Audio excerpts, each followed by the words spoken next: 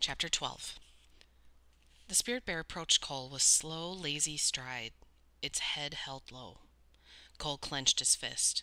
Maybe he could hold up his arm. Maybe he had enough energy for one last swing. 10 feet away, the bear paused where Cole's spit had hit the grass. It lowered its head and sniffed. Still eyeing Cole, the spirit bear casually licked up the spit, raised its head, eyes mild and curious, then turned and sauntered away. Cole felt a sudden rush of tears and emotion. Death would be okay if it came fast, existence ending in one last violent moment of defiance. Cole could understand that kind of death, but here he lay, exposed, alone, ignored, his life leaking from his body like water from some rusty bucket. Even a bear considered him insignificant, licking up his spit as casually as if it were dew. The spirit bear never once slowed or looked back. Cole fought back his tears until the last trace of white faded into the thick underbrush, and then he began to sob. He was dying, alone and insignificant, and nobody cared. Drifting off into a dream world, Cole imagined he was a baby bird in a nest. Around him a storm raged, and the trees swayed violently. Driving rain pelted him like hail. Frantic, Cole struggled to fly, but he couldn't escape the nest. All he could do was open his beak wide and raise it upward towards the sky, the action a simple admission that he was powerless. There were no conditions, no vices, no lies, no deceit, no manipulation, only submission and a simple desire to live. He wanted to live, but for that he needed help. Otherwise his life would end in the nest. Suddenly the violent winds calmed and the rain stopped. Cole strained upward with his open beak as his senses drifted back into the real world of pain. Again he was in his wounded body on an island prison. The storm had stopped and something had awakened him, an overpowering animal smell. His eyes opened. Looming over Cole, its breath warm and musty, towered the spirit bear, inches away. Its legs rose like pillars beside Cole's arms, and mist glistened on its white hair. The world stopped. For Cole there was no wind, no cold, no time, no pain, no sound. There existed only one object, the spirit bear. Its shiny black eyes held eternity. Its intense gaze penetrated, never wavering. Surprisingly, Cole did not feel the terror he had once known. Maybe the spirit bear had come to kill him. Maybe it was only curious. Whatever the reason, Cole gazed calmly back up at the bear. He knew he would fight to the last moment to live. Any animal would do that. Even worms coiled back and forth to escape capture and death. But Cole also knew that if he died, his time had arrived. It would be like the baby birds, or like the worms, or the mouse. It was his turn. Cole's eyes watered and he blinked. This was the end, then. Resigned to his fate, he gazed into the bear's eyes, but found no aggression, only curiosity. It was as if the bear were waiting. But waiting for what? Instinctively, Cole gathered what little spit he could in his mouth. When the meager fluid bathed his tongue, he stopped, paused, and then swallowed. Cole did not understand why he had swallowed, or what happened next. Hesitantly, he raised his left hand off the ground. As if reaching for an electric fence, he cautiously extended his fingers towards the spirit bear's shoulder. Inches away, he paused. Awareness flickered in the bear's eyes. Cole forced his hand forward until his fingers touched the bear's moist, wet coat. If he was going to die, he wanted to know what the animal felt like that killed him. Still, the bear remained motionless. Cole's fingers sank into the bushy white hair until he touched solid body. With his fingertips, he felt warmth. He felt the bear's breath and heartbeat, and he felt one more thing. He felt trust. But why? Already he had tried to kill the bear. He had spit at it. This bear had defied him, and he had hated it with every fiber of his existence. Still touching the bear, Cole paused. Then he drew his hand away. The spirit bear never blinked, never twitched a muscle. Only when Cole's hand again rested on the ground, only then did the towering animal lower its huge head as if nodding. A second time it dipped its head, then stepped back away. With one fluid motion it swung around and ambled silently down towards the waterline. Cole watched, forgetting to breathe. He expected the bear to stop when it reached the shoreline, but the great white animal waded into the water and swam with powerful strokes out into the bay towards the open ocean. A thin wake spread like a giant V behind the departing creature until it became a silhouetted speck, finally disappearing. Cole let his imagination keep the bear visible a while longer. Finally, even the image faded. Cole blinked and took a breath, as if he were awakening. Around him, the land had come alive. A clear horizon showed under a dark blanket of clouds. Reflections of blue and gray swirled on the water as a fresh breeze ruffled the spruce boughs and sent ripples along the shoreline. Seagulls screeched and squawked their way out over the bay, diving and hunting for food. Barely 100 feet away, the mother seal and her spotted pups appeared, their dog-like heads peeking out of the water. The air still carried the rotten smell of vomit and death, but also the fresh odor of seaweed and moss and cedar and salt. Vivid colors glistened wet in the bright light. A strange thought occurred to Cole. The world was beautiful. Yes, the world was beautiful. Even the wet moss and crushed grass near his hand was beautiful. Staring at the delicate patterns, he wondered why he had never noticed this all before. How much beauty had he missed his lifetime? How much beauty has he destroyed? But the past was another time and another life that Cole could never recapture, and didn't want to. He knew only the moment, and this moment he was alive, the most alive he had ever felt. It struck Cole as odd that he should feel this way at the very moment that his body had reached the point at which it could no longer exist. Even as he stared at the moss, deep inside him the balance was shifting to the other side. Clinging to life was like hanging from a bar on the playground at school. On the playground he could hold on for a long time, but when his grip finally tired, his fingers slipped quickly and he fell. Now Cole felt himself slipping away. He had struggled too long to hold on, his energy bleeding away. Now it was his turn to die. This thought made Cole sad, but he accepted it. He felt content. Before the end of life, he had seen beauty. He had trusted and been trusted. That was enough. Cole's head rested on a patch of spongy moss that acted as a pillow. His pain seemed to float like a haze outside his body. He closed his eyes, relaxed, and let the balance shift. And, as it shifted, Cole felt himself floating upward into a cloud. Gradually a buzzing sound gathered in his head, growing louder and louder. The sound bothered Cole. He wanted quiet now. Abruptly, the buzzing stopped and squawking seagulls surrounded his body. He could hear them arguing over him. This was what it felt like to die. He hadn't imagined it being so noisy. The seagulls began pecking at his arms and legs.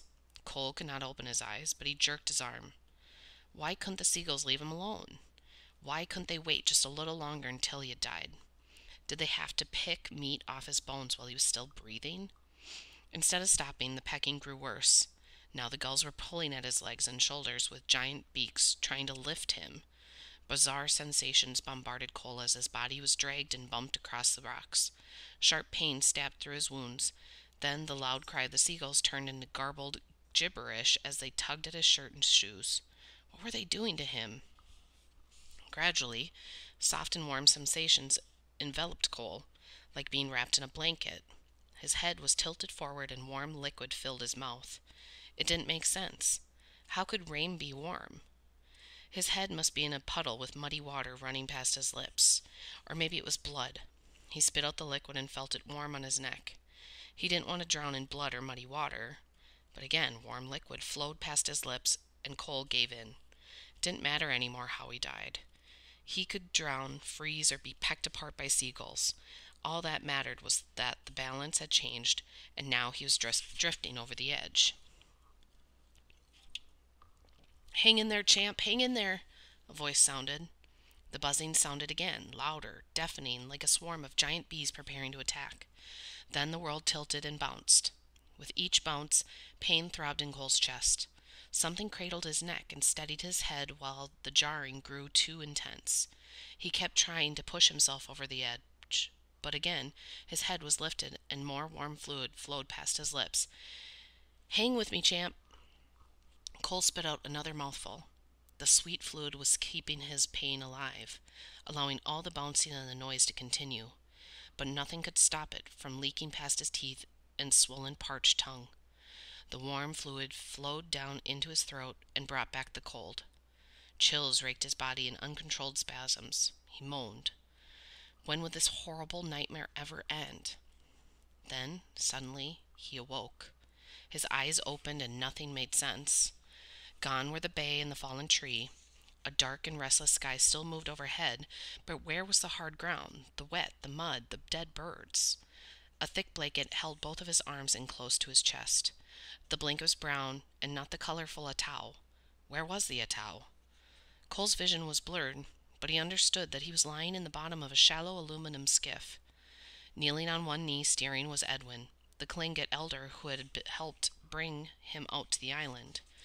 Instead of his normal detached faraway look, Edwin's eyebrows furrowed with concern. Cole blinked hard to focus. His head rested on someone's lap. Then he recognized Garvey leaning over him, his face haggard with worry. "We'll be home soon," Garvey shouted above the roar of the engine. Too weak to answer, Cole let his eyes close again. He struggled to recall what happened, but couldn't. Garvey shouted something to Edwin and the engine revved louder. Spray whipped across the bow as the boat surged into the waves. Cole held his breath and tensed to listen the pain in his ribs. It was as if someone were beating on his chest with a bat. He felt Garvey's strong grip tighten each time they hit a big wave. The hard bucking lasted forever, and Cole was drunk with pain by the time the boat finally slowed. The screaming of the engine grew muted, replaced by anxious voices shouting to them. Garvey and Edwin shouted back. Then the boat bumped against something. Cole opened his eyes. They had pulled alongside a dock. A cluster of people crowded next to the boat, staring down at him. People were moving, reaching, shouting.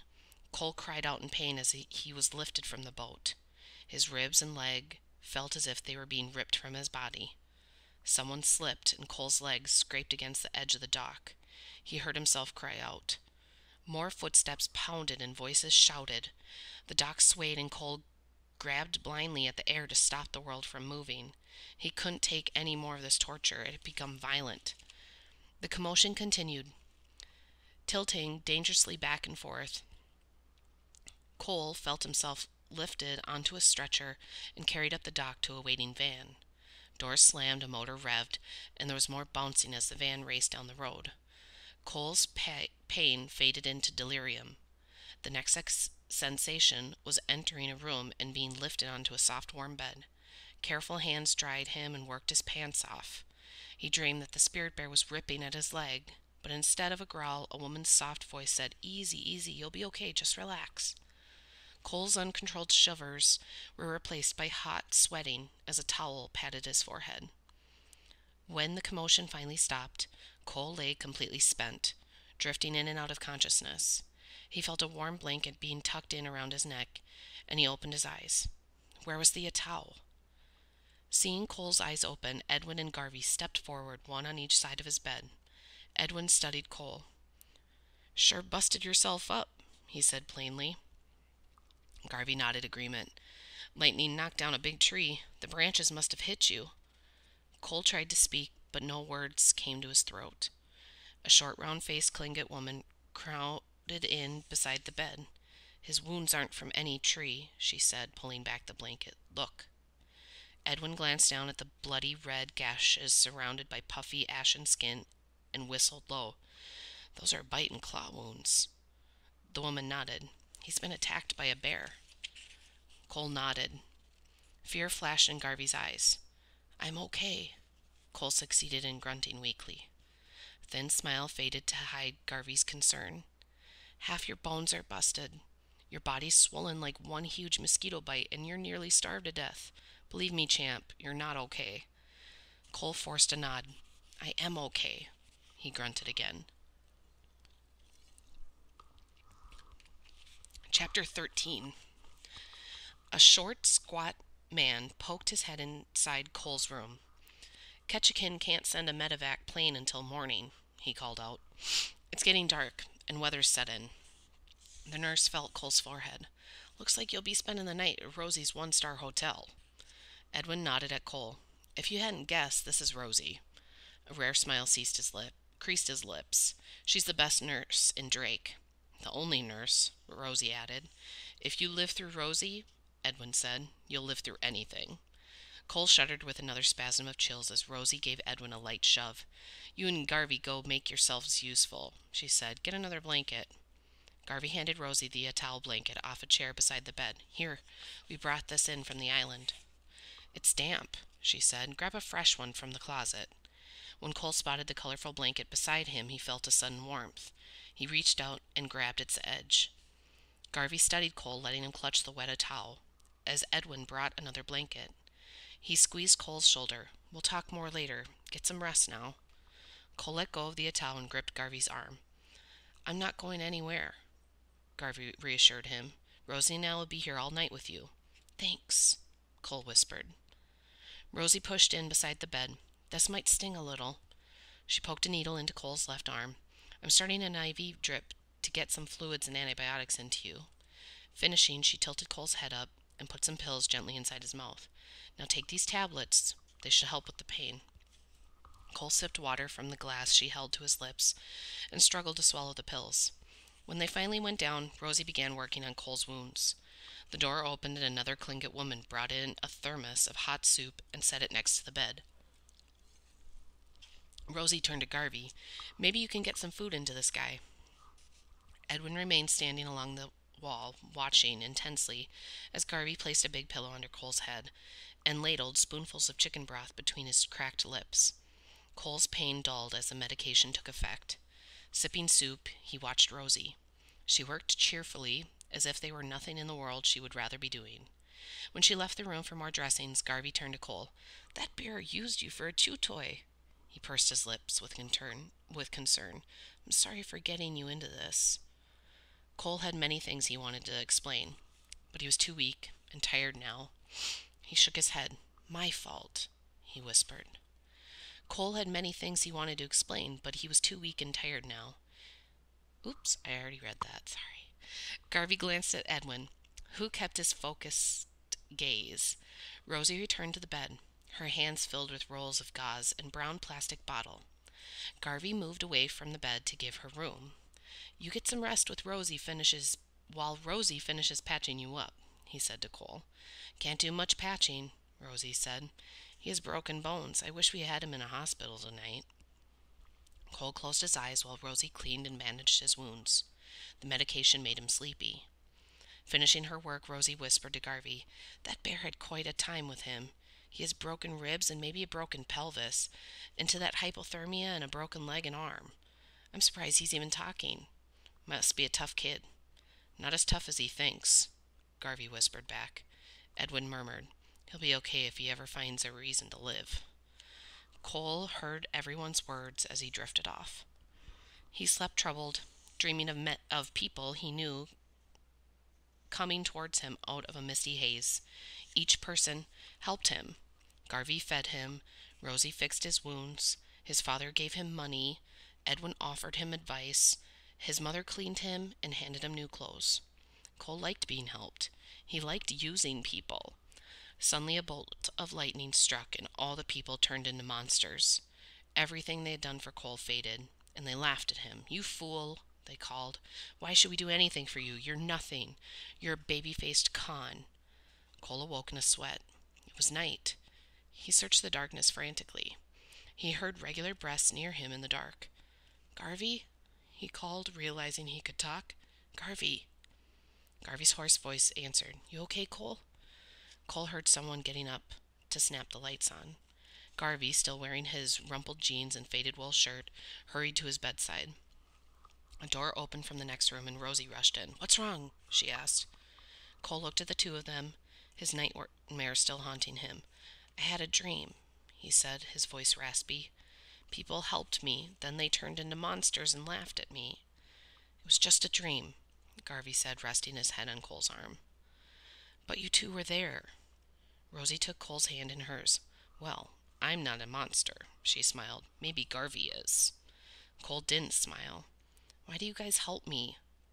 Rosie looked at her watch. It sure isn't for the pay and good hours. Then she shrugged. Why live if you can't help others and make the world a better place? Cole looked up at Garvey.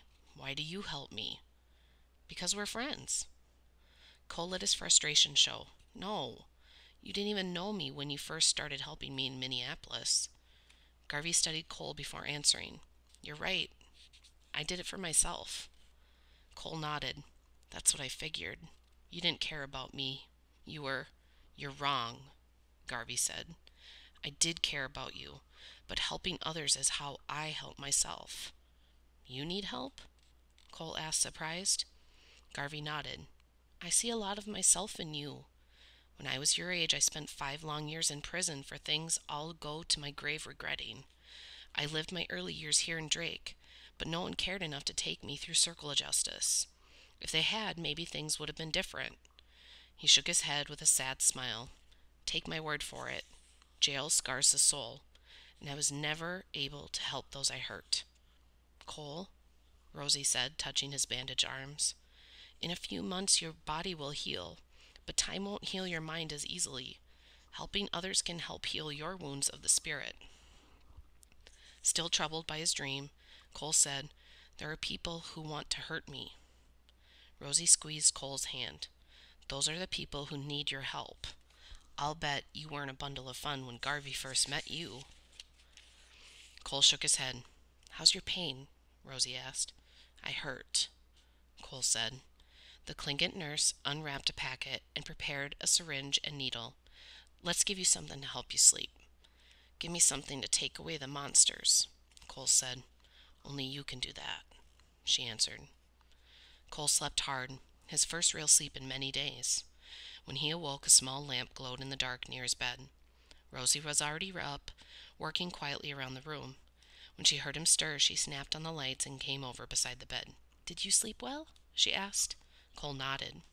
Let's clean your dressings this morning, she said. The people in Ketchikan think we're witch doctors out here in the sticks. Cole grimaced. The pain had returned with a vengeance. Rosie saw him wince and gave him another shot. Things will hurt worse before they're better, she said. Just warning you so you'll know what to expect. Then she added, but they really will get better. While Cole waited for the medication to dull the pain, Garvey sat upright on his cot and stretched the kinks out of his back. He ran a hand through his tousled hair. How about if I get some breakfast? He said. Rosie nodded, approved as she hung a fresh IV. Again, she took Cole's temperature and pulse. Then she brought over a paper bag containing his clothes. Here, she said, placing the bag beside the bed. There wasn't much left of your clothes, but I had them washed anyways to take with you. Cole eyed the colorful towel blanket folded on top of the bag.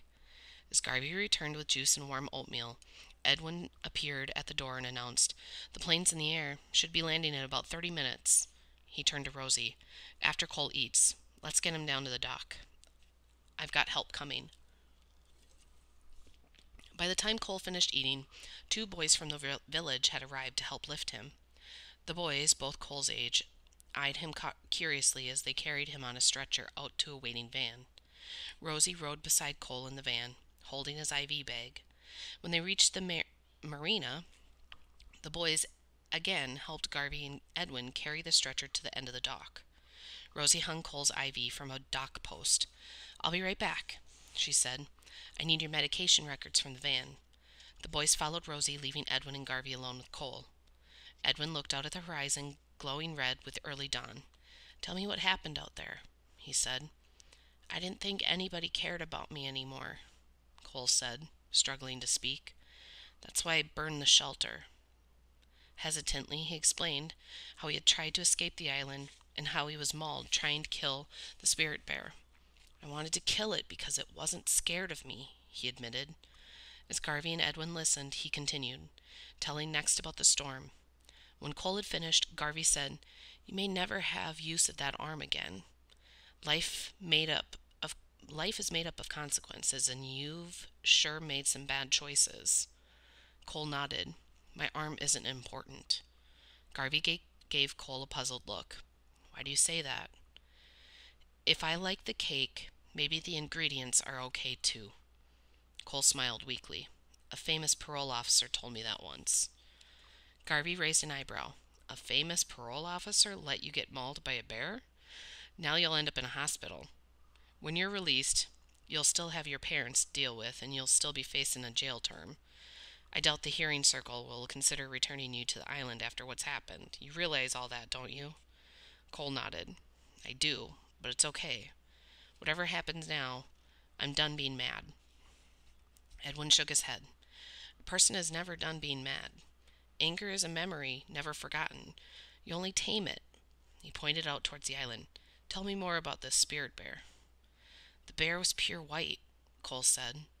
"The last time it came, it stood right over me." He spoke in a whisper. "I reached up and I touched it." Edwin studied Cole. "Spirit bears live hundreds of miles south of here off the coast of British Columbia, not here in these islands." He shook his head. "We've hunted here since I was young, and so have my parents, and their parents. There are no spirit bears around here except maybe in your mind."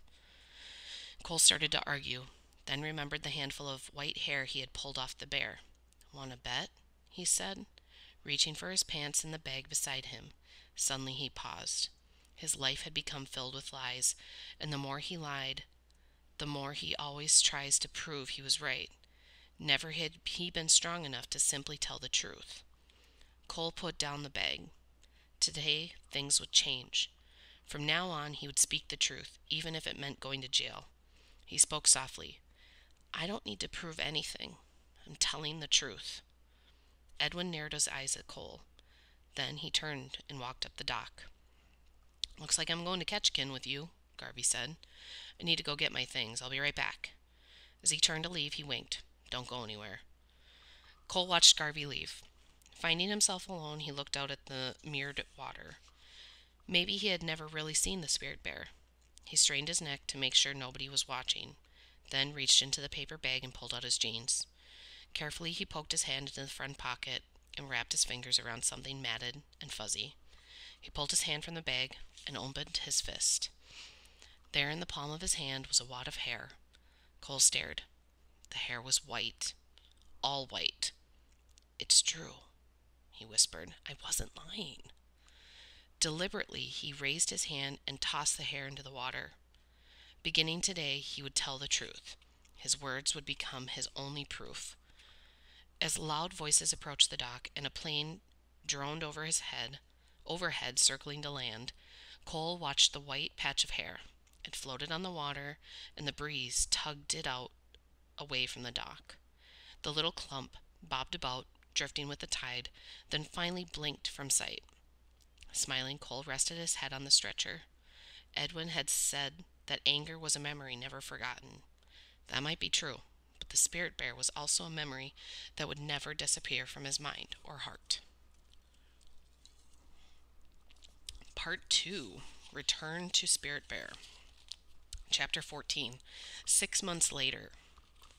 Cole hobbled slowly, but without help, down the sidewalk, leaning away from the hospital. No longer did he have full use of his right arm.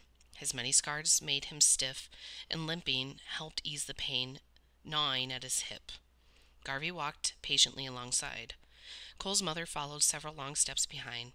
Beside her walked the guard who had arrived to escort Cole back to the detention center. The guard watched with close eyes. He had wanted to handcuff Cole, but Garvey took him aside. A heated discussion followed. Finally, the guard nodded reluctantly and allowed Cole to walk freely during the transfer. Cole's father had never once visited the hospital, nor had he chosen to be there today. Nobody mentioned him as the group crossed the parking lot towards a parked station wagon. His absence didn't surprise Cole. 1 month after Cole's return from the island, the police had arrested and formally charged his father with child abuse. He denied all the accusations, of course, and paid bail before the ink dried on the warrant.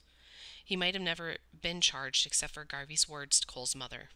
Standing beside Cole's bed in the hospital, he had said to her, "This is what has come from your silence. Keep quiet now, and you share the blame." The next day, she reluctantly agreed to press charges and testify. During Cole's hospital stay, many people from the circle had visited him, including his mother. Her visits had been the hardest. She spoke little except to wring her hands and ask, "How are you doing?" Each visit she repeated, "I love you. You know that, don't you?" Cole didn't know what to say at those times. Why now all of a sudden? Should he believe she cared? She visited every day, but that didn't prove anything. She still wasn't there at night. Nobody was there after dark when visiting hours ended, when Cole was left alone with his thoughts. That was when he relived the nightmare of the mauling and felt the ache of being alone, the fear, and yes, still the anger. Edwin had been right. Anger was a memory never forgotten. But late at night, Cole also remembered the baby sparrows. As he remembered touching the spirit bear, he remembered the white hair and the gentle eyes, black orbs that peered patiently at him through the dark. Remembering those eyes brought Cole a certain calm. Cole hugged his lame right arm in close to his chest as he turned and glanced back at the hospital. It felt good to be leaving. It had been 6 months since the spirit bear sank its teeth into his hip and arm and raked his chest into hamburger. Even now, red puffy scars still crisscrossed Cole's body and served as painful reminders of the mauling. Although his body had begun to heal, Cole knew that many more months of therapy lay ahead. What happened to your body would have killed many people, the physical therapist had said. You're lucky to be alive, and your body will continue to react to the trauma for a long time. You will never have full use of your right arm again. Some nerve damage and blood flow will repair itself, but you'll always have areas of weakness, numbness, and poor circulation. Damaged muscle and cartilage will stiffen your joints. Wounds will build scar tissue. That can cripple you if you let it. Fight back. Stretch, run, pull, push. Anything to expand your range of motion. You're in a battle with your body now. Lose and you end up crippled the rest of your life. As they reached the guard station wagon, Garvey turned to Cole. The therapist told you only about your physical healing. That's the easy part. He pointed at Cole's head. Healing up there is much harder. I don't know what the justice system will do with you now that you've burned your bridges. I'll stop by the detention center tomorrow and we'll talk. I'll stop by too, Cole's mother said, her voice barely loud enough to be heard. Suddenly she reached out and hugged Cole, clinging to him. He heard her sob. Cole felt embarrassed, but did not push her away. Instead, he placed his hands on her shoulder until she released him. He swallowed a big lump that had grown in his throat.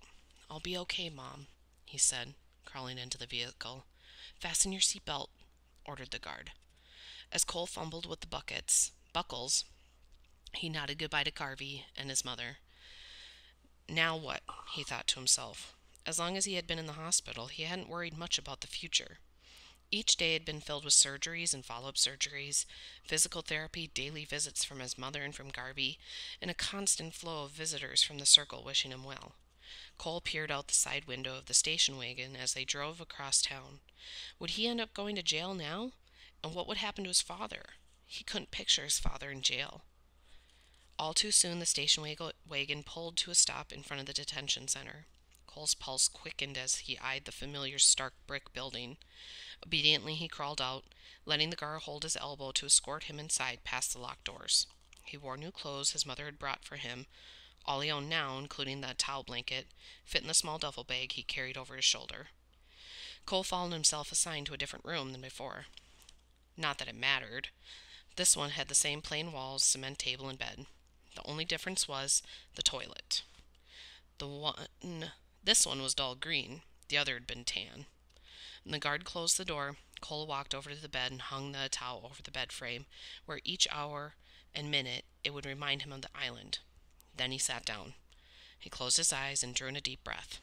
Sitting there, it was easy to remember the island, the storm, the cold, the lightning, the fallen tree, the dead sparrows, and the mauling. Now he would find out whether he could still remember the gentleness of the spirit bear. When Garvey stopped by the next afternoon, he looked rushed. Did you get settled? He asked. How do you settle in a prison cell? Garvey smiled and pointed to his head. It's all up here. Did you find out what's going to happen to me now? Yes and no. As soon as it can be arranged, the Justice Circle will meet again with you. Because of what happened, they will probably relinquish authority over you and your case and send it back to the court system. Then what? Then I'm afraid you go to trial and face sentencing. A jail term? Garvey nodded. Most likely. Cole looked down and picked at his thumbnail. How are you feeling about that? asked Garvey. I'm wishing I hadn't blown my chance on the island. Garvey nodded. We all have things we wish we could do over again. Someday I'm going back to the island, Cole said. Garvey glanced up curiously. Any reason? To see the spirit bear again. Ah, the great white bear, Garvey said. You don't believe I really saw one, do you? You saw something, champ, Garvey said with a frown. Something chewed you up and spit you out. The bear didn't try to hurt me, Cole said. How do you know that? Cole hesitated. When my dad uses a belt on me, I know he's trying to hurt me. I see it in his eyes. The bear was different. It was just trying to protect itself because I tried to kill it. Ever wonder why your dad beats you? Cole looked up, surprised. I've never done anything to him. I didn't say you did. He just whips me 'cause he's mad. Garvey smiled. Remind you of anybody we know? When Cole didn't answer, Garvey shrugged and walked towards the door. I have to run, champ, he said. You think I'm lying about the spirit bear, don't you? Cole blurted. Garvey paused in the doorway. No, you're not lying. I think you believe you saw one, he said. During the next week, Cole settled into the monotonous routine of the detention center. His father still didn't visit. Each day, however, Garvey stopped by, as did Cole's mother. His mother seemed a little different now, happier and more sure of herself. She wore casual clothes to visit instead of dressing up. Maybe when this is all over, we can go start a new life somewhere, she said one day. It will never be over, Cole said. That's up to us, she said. I've quit drinking. Cole studied his mother. Why? A faraway look crept into her eyes. 19 years ago, when your father and I were newly married, we were just like any other young couple, in love and full of dreams. We dreamed of having you, raising you, and having an ideal family. We never meant for things to turn out this way. What happened? Somewhere we took a wrong turn. Life got to be more than we could handle. Your father carried too much baggage from his past, baggage he never dealt with. What do you mean, baggage? She smiled sadly. Your father isn't a bad person, but when he was younger, he had parents who beat him for everything he did. That's all he ever knew. When I saw him start doing it to you, I kept telling myself things would get better. Drinking helped me ignore reality. She shook her head. It took a divorce, and you ending up in the hospital to wake me up. I realized I couldn't change your father, but I could change me. I'm sorry you've gone through all of you have. Can you ever forgive me? You weren't the one who hit me. No, but I didn't try to stop it. I wasn't there when you needed me. It's okay, Cole said. No, it's not okay, but maybe we can change things. Cole studied her curiously. This is the first time you've ever talked to me about this. She touched his hand. This is the first time you've been mauled by a bear. Then she gave Cole a big hug. Cole clung to his mother even after she let go, then turned away to hide his misty eyes. 1 week later, Garvey announced, The Justice Circle meets tomorrow night. I'll stop by to ride over with you. Does Mom know? Garvey nodded. And so does your dad. By the way, we have a little surprise for you tomorrow night. What's that? Garvey gave no answer as he left. True to his word, Garvey arrived the following evening. Cole was surprised that the guard did not handcuff him as long as Garvey accompanied them. They arrived at the public library a little after 7 o'clock. Already the circle had gathered. Cole recognized most of the faces as those from the old circle, including his lawyer, Nathaniel Blackwood. Peter's lawyer was there, but Peter was missing, and so were Peter's parents. Also, noticeably missing from the circle was Cole's dad. As before, the circle began with the keeper giving prayer while everyone stood and held hands. As they sat down, Cole noticed that Garvey kept glancing over his shoulder towards the door. Several times he checked his watch. After introductions, the keeper described briefly all that had happened and why they were gathered again. She told about Cole burning the supplies, trying to escape, and being mauled. Then she ended by telling how he had spent 6 months in the hospital. That wasn't the whole story, Cole thought. She didn't know about the baby sparrows, the storm, trying to survive, how cold it had been, how alone he had felt, or that he had seen and touched a spirit bear. Cole's response to this opportunity was very disappointing, the keeper concluded. He broke his contract with the circle and he violated our trust. Is there anything more this circle can reasonably do? One by one, the circle members held the feather and expressed their disappointment over what had happened. My belief is that this situation should no longer be handled by the circle, one member finally said. Most of the others nodded their agreement. Again, Cole noticed Garvey glancing towards the door. Suddenly the door opened and everyone turned to look. In walked Edwin. The Tlingit elder seemed totally out of place here in Minneapolis. He still wore his faded old blue jeans, but instead of his torn t-shirt, he wore a baggy sweatshirt that covered up most of his pot belly. "I'm sorry for arriving late," he announced. "Here in the city you have something we don't have in our village: traffic." The circle members chuckled as Garvey asked permission to speak. The keeper handed him the feather and Garvey introduced everyone to the Tlingit elder. "May I join your circle?" Edwin asked reverently. The keeper nodded. "Yes, please do," she said, bringing another chair into the circle and placing it immediately to her left. As Edwin seated himself, he looked over at Cole and nodded. Cole smiled back. The keeper motioned for the feather to continue around the circle. "We were just getting ready to hear from Cole," she said. "Cole, would you please tell us why you've broken your contract with the circle? Explain why we shouldn't transfer your case back to the court system for prosecution and sentencing."